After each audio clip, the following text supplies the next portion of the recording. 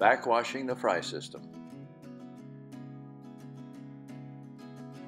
To backwash the fry system, begin by turning off the UV filter and the pump. Open the bypass valve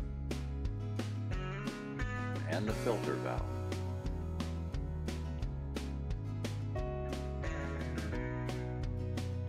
Let it drain until the water stops.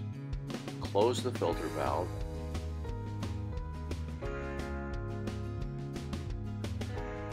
and turn on the pump and UV filter. Confirm that the UV filter is running by checking the light. Wait for the filter to fill with water again. This process helps rinse the beads. When water runs clear, close the bypass valve. Brush the sump to remove waste. Pop the standpipes and then replace.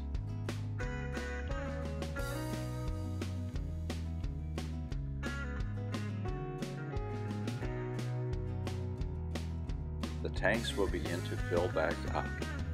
Finish the process by adding fresh water to refill the sump.